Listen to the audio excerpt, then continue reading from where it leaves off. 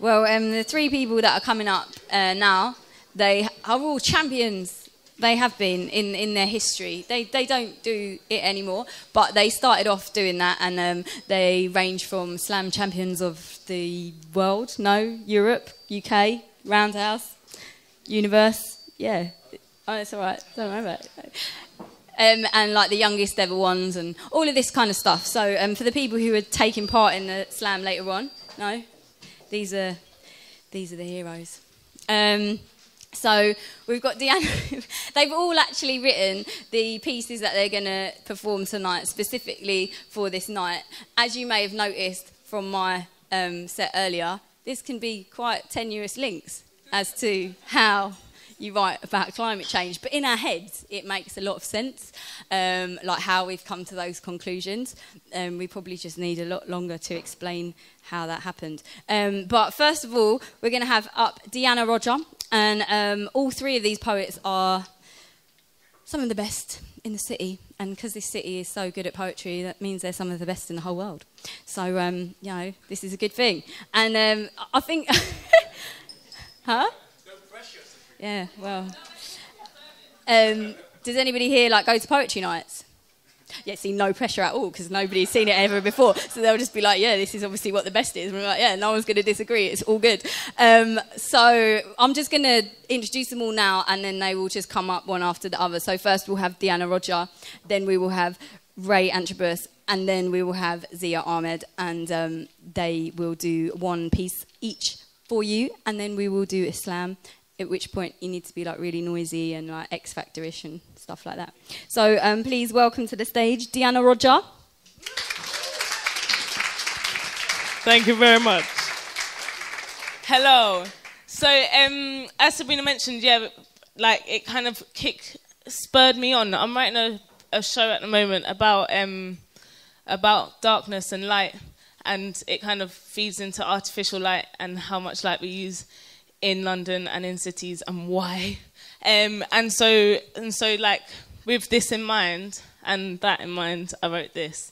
So it's an excerpt from my show, and I'm not going to give you an introduction to the 7 pages that went before it, but you'll just get this. Also, I did train as an actor, so I can project, so I'm going to put down the mic.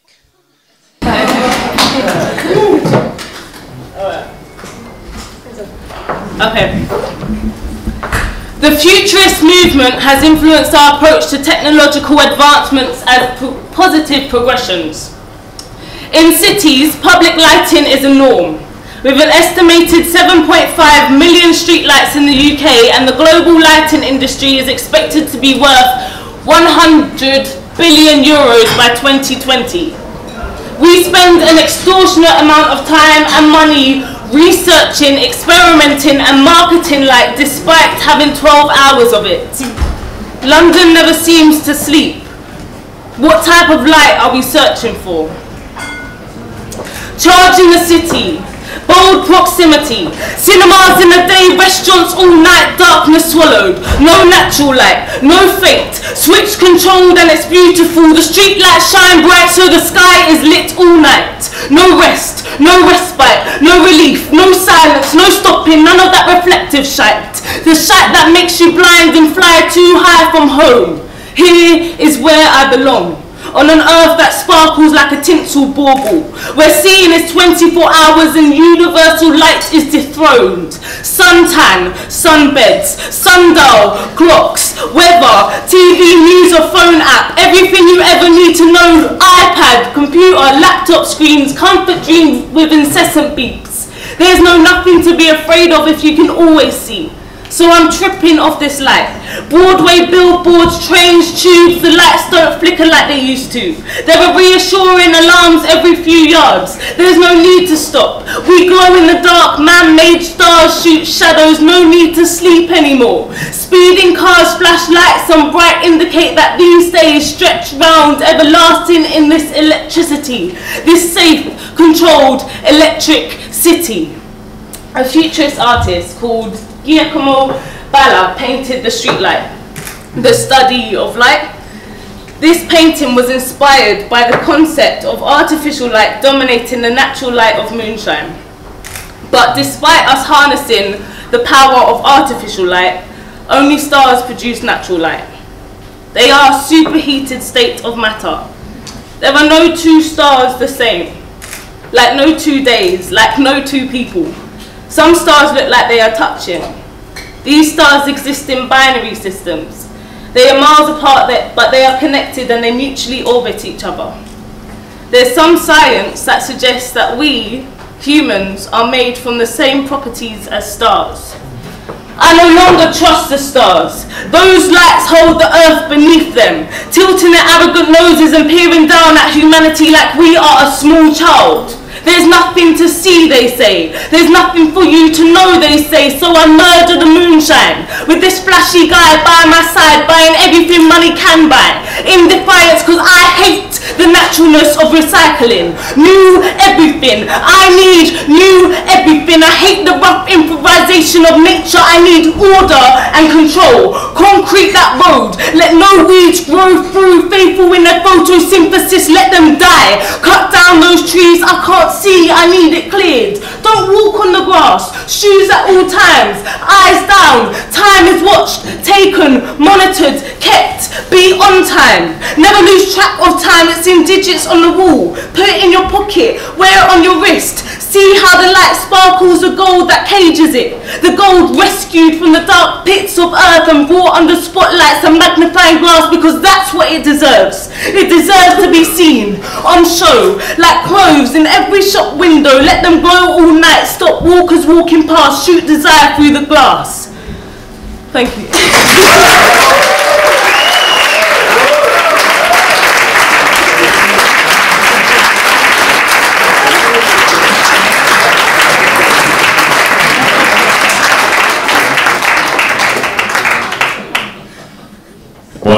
Wow, that was Deanna Rodger. Jesus, that was amazing.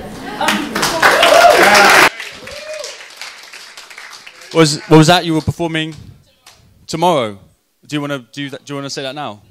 Yeah, you can say it. Is that the Albany? She's performing tomorrow. She's amazing. It's at the Albany in Deptford. Yeah. Cool. Wow. No pressure. First, Sabrina's like, these are the best poets in the world, and then put me on. All right, wicked, amazing. So this is a poem I was asked to write about climate change, and I really struggled with it, and I thought, okay, there's this poetic form which I discovered when you write a poem and then you criticize yourself for writing it, and I thought that would be a good thing to do for a political poem. Okay, it's called Ode to Owen. Green budget halved in the grip of a man who shakes more hands than he holds, who knows the slash better than the marks they leave on the ground. Blame the Chinese power stations, India, America. Responsibility is a foreigner with a name pronouncing pollution. Oh, Owen. Tell the men with castles that they need canoes. Lie to their tears when it's too late to stop the flood. There is violence in truth. When it hits, it wins and fires the stomach. We're sucking too much turbulence from our whirling failure. Who isn't frightened of what rips doors and uproots houses?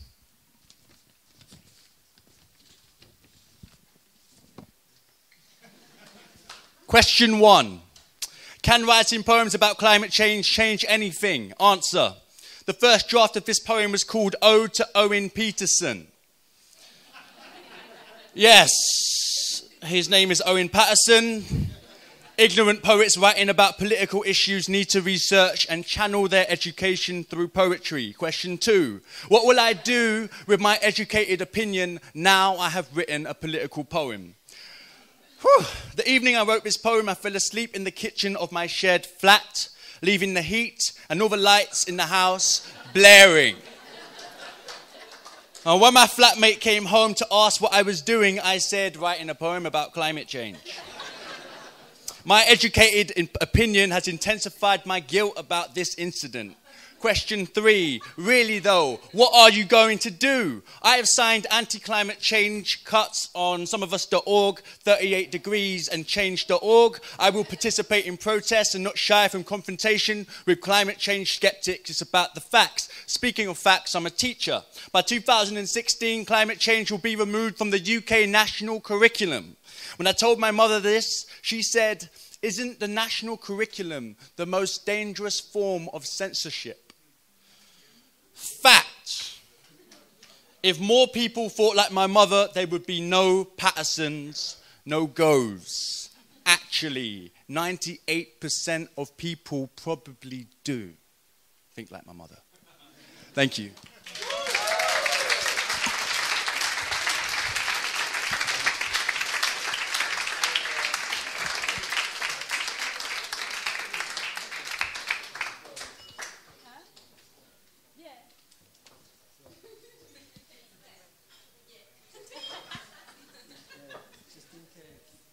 Hi, I'm Zia. Cool. I can't get out of my head. I've just been sleeping. I can't get out of my bed. I need to eat things. Open the cupboard, a packet of fig rolls and a can of Vimto. I haven't left the house for a couple of days. I got the TV on, got the radio playing. Songs that remind me of you. I open the fig rolls and try to watch the news. I stare at the telly. Politicians pretending to care in their wellies. I want to send you a text. Don't, you'll say something you regret. Just think of something else. I won't blame it on myself. I'll blame it on the weatherman. You can't blame this shit on Michael Fish. Broken hearts and flooded paths. We're your government. Yes, we accept these floods might be related to climate change, most probably, highly likely. Don't worry, we're going to do all of the good things, but you, the people, you need to watch your carbon footprint. It's mainly your fault. They always pass these things down. I look round the house, got the TV on, got the radio playing, songs that I turn the radio off. Fair enough. If we do the little things, what about the big stuff? I eat another fig roll. Open the Vimto, stare at my phone. Mate, seriously, leave it alone. Sip of the drink, go on computer, click on a link. They like to blame it on the other sides and say the grass ain't much greener on the other side because we're much cleaner than the other sides. Like China. Oh my God. There's so many people. Have you seen all the smog? They all drive cars and I feel for them because they don't get to go to the park when it's real dark, lay back on the grass and just gaze at the stars. Plus, their Olympics weren't as good as ours. Team GB. Also, they've all just started to eat meat at the same time. It's insane, all of the methane produced to make their beefsteaks.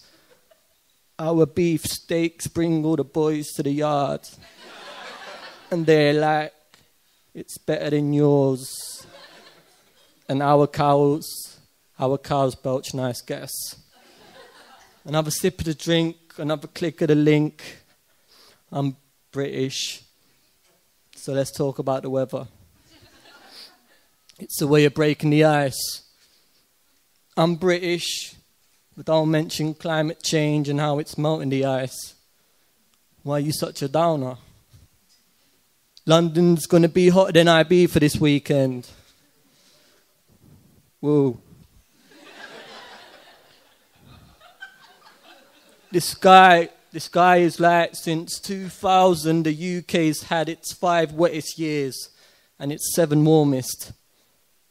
And there's a higher risk of flooding. There's clear evidence to support this.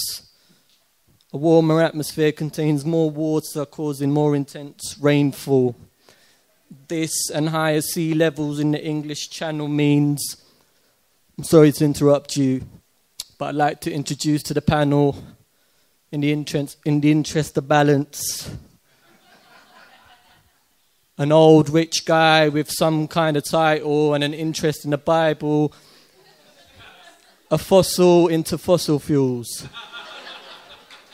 We'd really like to hear your views. He's like, sometimes it's hot, sometimes it's not. I don't agree with these patterns. This time it rained a lot and it took a while for the rain to stop. Shit happens. Another link, another link, another link. The rich get richer, the poor get poorer, the wet gets wetter and the dry gets drier and the warm gets warmer and sea levels get higher and cold plunge lower, forest on fire like a funeral pyre. Rock, paper, scissors. Blood is thicker than water, oil is thicker than blood, water is quicker than both. And when you get hit with a flood, your feet will stick in the mud. You can't move, stuck in a rut, feeling under the weather. You want to do things to make you feel better, and it all comes undone when all of a sudden a flood will just come. And you're submerged in this hurt and you examine the ruins, feel like it's all been mostly your own doing, beat yourself up, go round in circles. Why buy a burglar alarm when you've already been burgled? It won't make a sound because the power's gone out. Acid rain just splashing brain and my mind's fried. Why try in hindsight? But right now there's no right side, wrong side. Feeling a strong tide, you want to leave something behind, whatever it be. She wants to leave a poem, he wants to leave a family, something tangible and substantial, and I will. Everyone will. We all leave this planet. And sometimes I can't stand it, but it's the reflection of self meets projection of self, and I don't know if I believe in the heaven or hell, but this is all real. It's this earth, it's me, it's you, it's us. And I don't want to fuck it up. I just want to leave the best version of me. Cool, thank you. Okay, yo.